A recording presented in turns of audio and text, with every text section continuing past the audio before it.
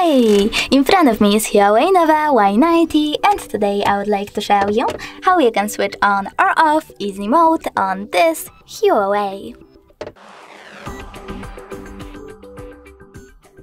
You need to start by going into settings. Now scroll all the way down and choose System and Updates. From here you need to tap on Simple Mode and select Enable. Then wait a bit.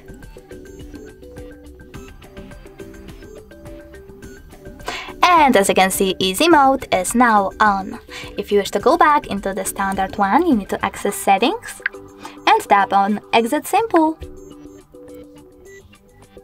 Thanks so much for watching. If you enjoyed this video, don't forget to leave a like, comment and definitely subscribe.